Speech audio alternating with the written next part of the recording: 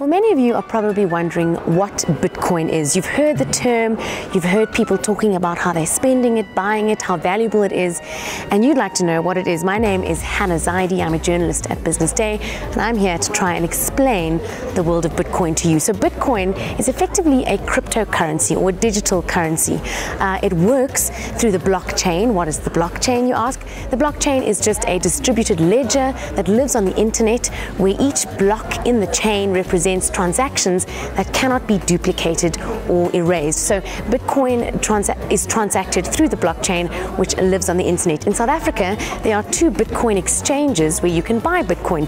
These are Luno and ICE3X. One Bitcoin will set you back around $2,500 or about 34,000 Rand. The price of Bitcoin is a story in itself. It has shot up. If you bought $1,000 worth of Bitcoin in 2011, today that would be worth $1 million. Last year alone, the digital currency grew by more than 100%. So it certainly is very valuable, and you can actually spend your Bitcoin. You can transact using your Bitcoin here in SA. Places such as takealot.com, Bid or Buy, even the Nelson Mandela Children's Hospital allow you to spend using Bitcoin. What are the risks? There certainly are some risks. Firstly, it's not regulated by financial regulators. Financial regulators probably don't know quite what to do with Bitcoin, with blockchain, with cryptocurrencies in general, because as is the nature of technology, these things tend to move much quicker than regulation is able to keep pace with.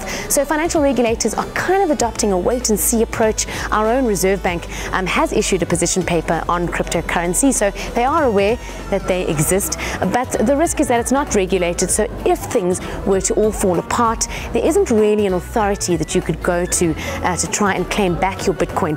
Probably worth mentioning that there is no single authority or single person or body behind Bitcoin. Bitcoin is owned by a community of what are called miners, which are effectively technology geeks that contribute processing power to enable the Bitcoin network to function. So the currency has risks, but that is probably true of any currency in the world. But yeah, if you'd like to buy a Bitcoin and you have 35,000 Rand to spare, then it might make for an interesting and certainly a very diverse investment.